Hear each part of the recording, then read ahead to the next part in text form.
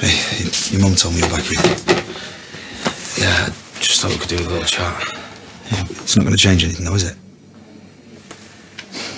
You know, stop and think about what might have happened if you hadn't done what you did yesterday.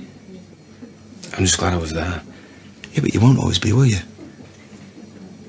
And it scares me to death. Robert, it'd be weird if you weren't scared. But you know what? There's plenty of room at ours for Seb. No, Aaron, that's not what I was suggesting. No, I know you weren't. I am. It makes sense.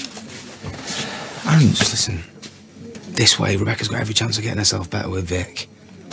And she doesn't have to worry about Seb every second, and she just has to worry about herself.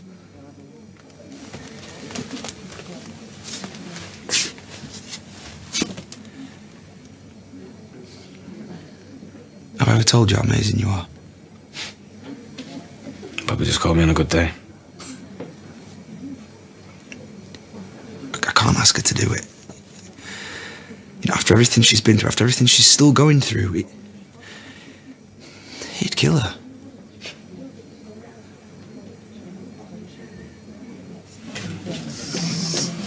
Ask what these two have been up to. Go on.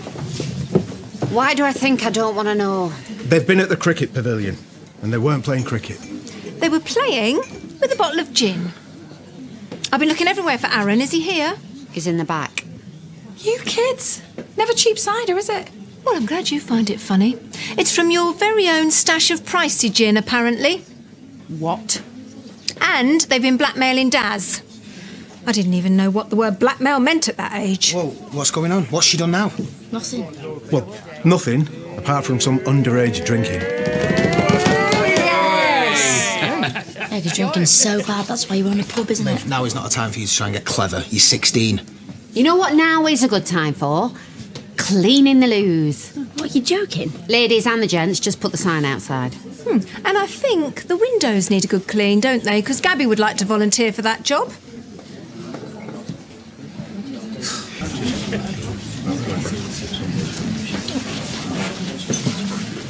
You all right, love? Yeah, those toilets are grim. I need a breather. Oh, there's probably nicer ways of sobering up. I'll see you now. Just told you. You won't be the first, and you definitely won't be the last. Yeah, there was supposed to be this party. No need, love. I mean, all I know is it's a long time since I were your age, and it was hard enough then. So it must be even more hard now. But if your family are giving you a hard time, just remember it's because they love you. OK. Yep, thank you. Thanks very much. Bye. There we go. Your first appointment with the neuropsychologist, all sorted. Thanks. It's okay. Can't do much damage in 10 seconds.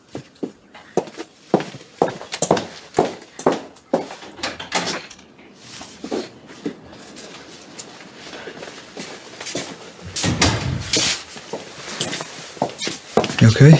Yeah, since you last saw me, totally back to normal. You wanted to talk to us?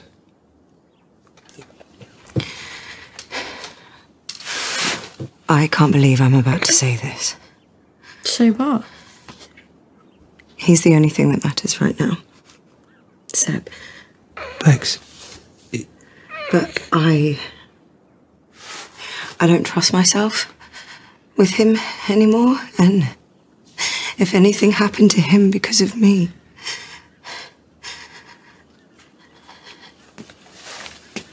Well, I don't know what... I'm asking you to take him, Robert.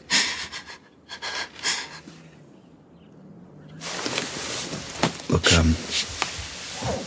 I know you're upset because of what happened and what the doctor said. I'm not upset. I'm scared to death. I thought this would be music to your ears. Yeah, it really isn't.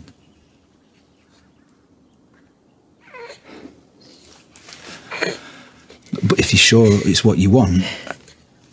It's not what I want. It's what I need.